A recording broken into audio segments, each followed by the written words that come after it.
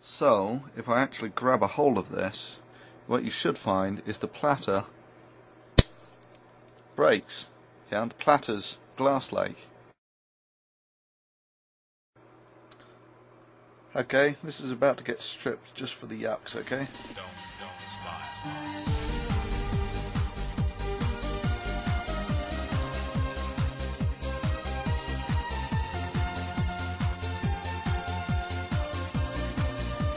Okay, so all lipos have great discharge rates. In fact, you might remember I use these sort of things to fly my planes with. And one of these I started the car with. Let's see if we can see that.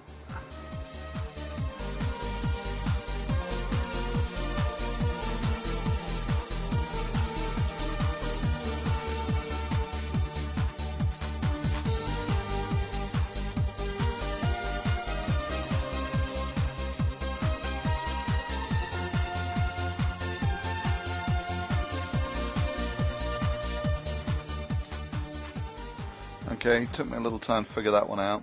So this thing here is a little zero insertion force latch. So all you have to do is flip that guy up like that, and then this just unplugs.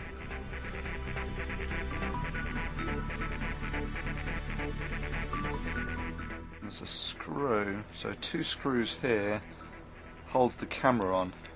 Okay, so let's take the camera off.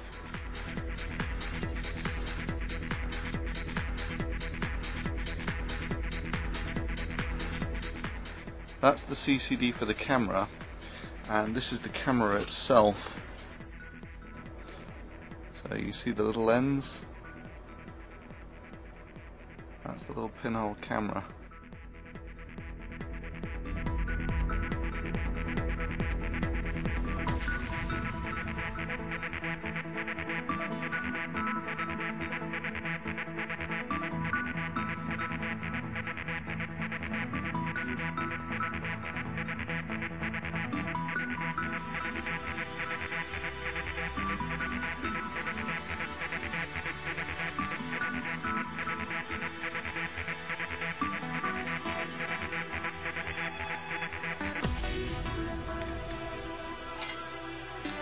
And there you have it.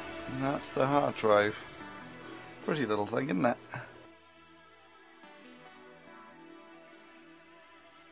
And under here, right, the way these things work is under this there is a very powerful magnet. Yeah, okay. Right, this is just to give you an idea of how strong the magnets are here. These are like these really powerful neodymium magnets under here, which is one of those strange things that people always say these things are really susceptible to magnets. So that thing there is a really powerful magnet, which, as you can see, in fact they're so powerful they're really hard to locate. So, yep.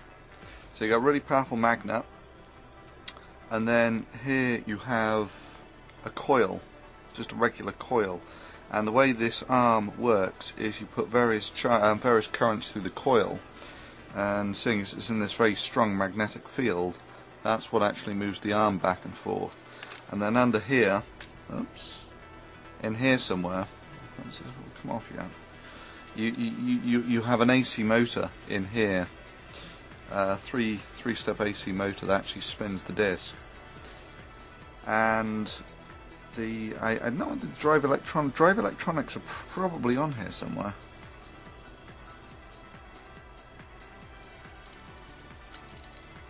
Ah, there we go. So that's the drive electronics. So that actually runs the whole thing. Okay, so there we go. And so you got a little piece of insulator in between the two. That's your drive electronics, and that little thing there, which you're probably going to see, is the connectors that connect it to the drive. As you can see, this was a 20 gigabyte hard drive. So the technology on this sort of stuff is fearsome. So this actually has really good bearings on it. And also, this is a single platter, but for the small hard drives like this, the platters need to be, they're made of glass. So if I actually grab a hold of this, what you should find is the platter breaks. Yeah, the platter's glass-like. Which leaves us with one last goodie, the screen, liquid crystal screen.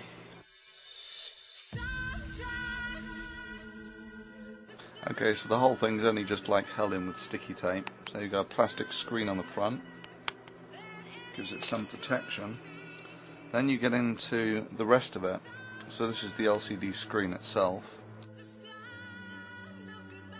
But the backlight is the only thing that actually runs under any significant voltage. Oh wow, that's polarized. Okay, so all that crap that I stripped away there was the backlight. Yeah, there you go. So that's the LCD display. If I actually move it up, you'll see even better that. So the LCD display is actually completely transparent, and then you've got a backlight on it that helps you see it. And yeah, they usually require some sort of insulation because they run at quite high voltages. And quite well mirrored as well. So that's the basic end of a G Mini. That was an Archos Gmini. The hard drive had crashed on it. So you've got one board of electronics, which has the camera, drive connector, power connector, which is just 3.5 volts or so, single lithium-ion cell, microphone,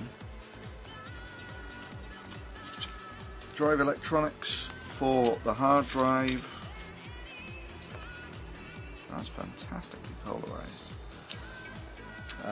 Hard drive mechanical construction, very simple, is single spinning ceramic platter with a arm that has essentially an DC current passed through it in a strong magnetic field.